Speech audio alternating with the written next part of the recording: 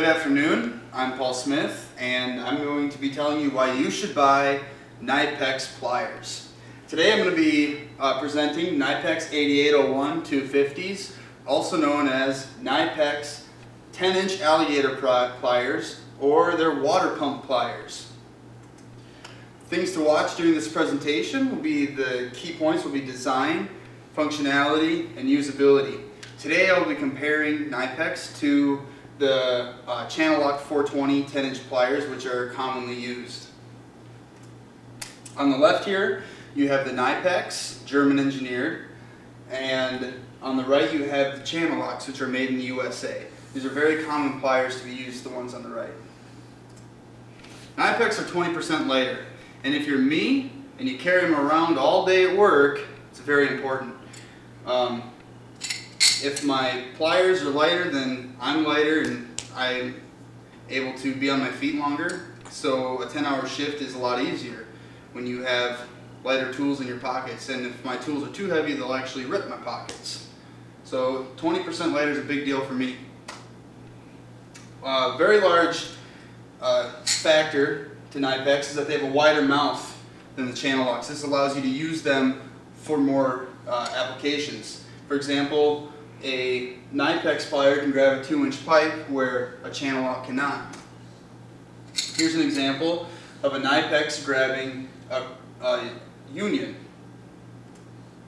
As you can see, Knipex has 4 points of contact. It's very good points of contact, where the Channellocks only have 2.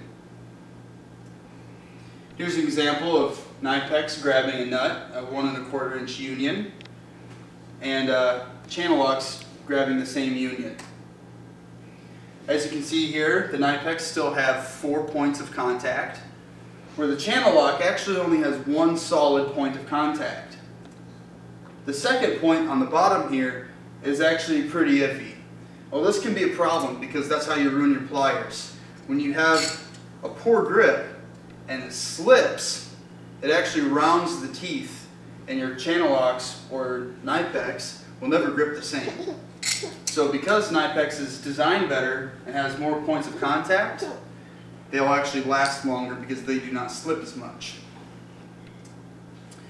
Also, Knipex have a more narrow head than Channellocks. Well, this can be a good advantage. For example, you can grip in smaller areas. If you've ever done any plumbing, you know how important it can be to get a narrow head. Also, you can do more acute work because of the narrow head, because you can grab cotter keys when working on machines. Or if you're welding, you can use the narrow point as a chipping hammer and chip the flux off. Here's an example of some narrow work where Knipex are able to jam 2 narrow nuts together, where a Channellock is unable to do that because the wide mouth grabs both of the narrow nuts, and then you could not jam the 2 together. Here's an example of some plumbing where the Knipex is actually able to grab the threads, and the Channellocks are too wide and you would not be able to tighten one union. You'd actually have to twist both of them, which could be a problem. Now, I would use a comparison for the crimp ability, but Channellocks can't even crimp. So this one's all Knipex. If you're like me, you're an electrician, it's important to have a tool that can also crimp. If I didn't have a tool that could crimp, I have to also carry that with me. So Knipex being able to crimp actually allows me to carry an entire less tool. Here we have a wire in here being crimped right in the jaws. It fits perfectly. You get a very strong crimp, and that's a very solid crimp. You'll see that'll last forever. A big advantage for Knipex is that the handles never come together. Now, this is my favorite, because if you've ever been pinched by a pair of Channellocks, you'll understand. The Knipex, because the handles never come together, they can't pinch you. Also, it allows for maximum power gripping. Because the handles never come together, the handles never prevent you from squeezing. An example of that would be, these would be the commonly used Channellocks. When they're fully closed, you have the gap, which allows you to get maximum power and it won't pinch your hand. But you open it up only one step, and suddenly the base of the handle comes together. This creates a pinch point, which can be extremely painful, also known as the pinch factor. Knipex, on the other hand, are superior because when the handle is fully closed, like this, you have a gap, as well as one step where the channel locks would normally come together.